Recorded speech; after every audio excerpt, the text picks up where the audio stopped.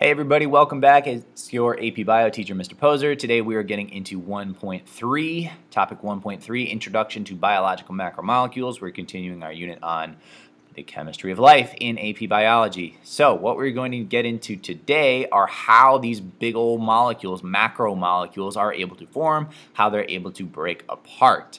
And it requires a series of chemical reactions here that we'll go over the basics of. All right, so as I've alluded to before, we have four main classes of biomolecules. We talked about this in the last lesson. There's carbohydrates, proteins, lipids, and nucleic acids. So those four biomolecules, we call them macromolecules as opposed to micromolecules. Macro means they're big as far as molecules go. You know, molecules are still pretty small, but these are the biggest ones that you can find, are the big macromolecules that are found in living things, particularly proteins. They're huge, right? So four main classes of biomolecules. They're able to form really big molecules from smaller pieces through some of the processes that we'll talk about in this lesson here today. So complex carbohydrates, proteins, and nucleic acids, they're very, very big molecules. They are called polymers, and you might have heard of this word before. Polymers are long molecules, that should have an S there, made of many building blocks linked by covalent bonds.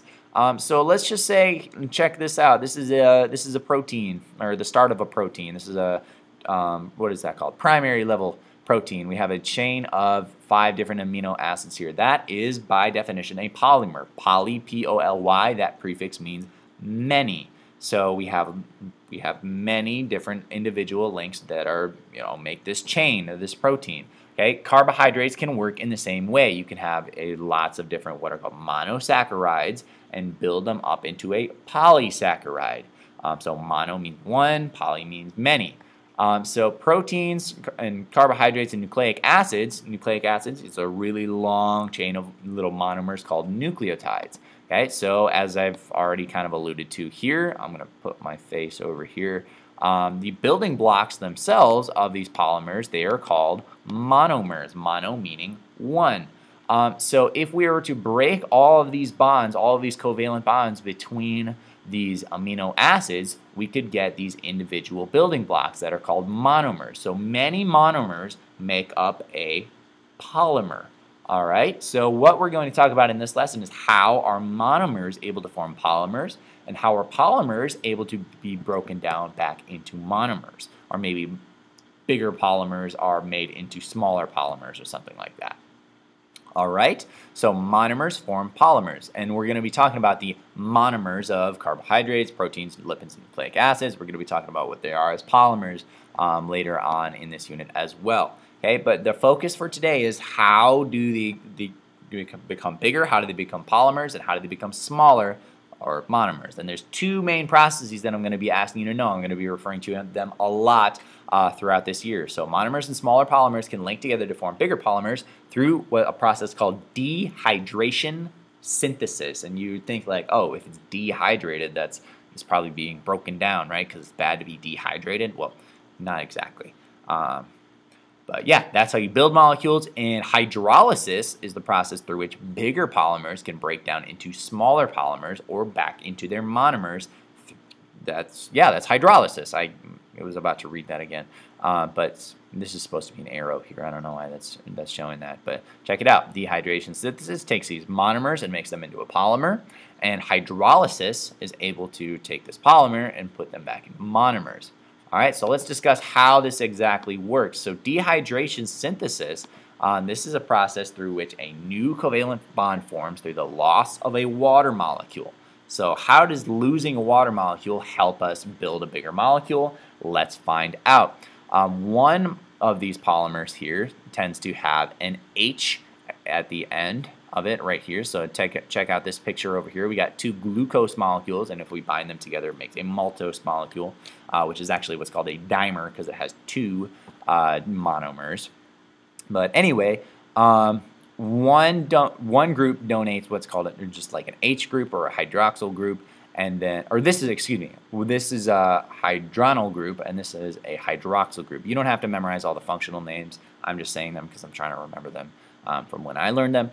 But one group gives an H, the other gives an OH, and what do you get when you have two H's and an O? Well, you get a water molecule from it.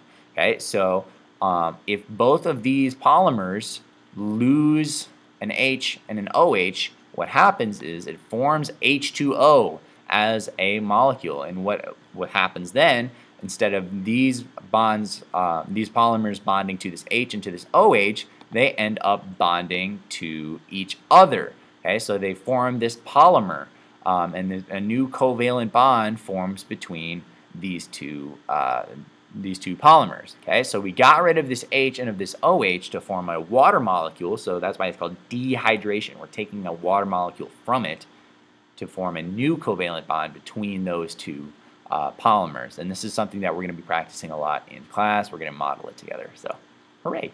So yeah, that is dehydration synthesis. We're taking two smaller pieces and making a bigger one by taking away a water molecule, forming a new covalent bond between the two.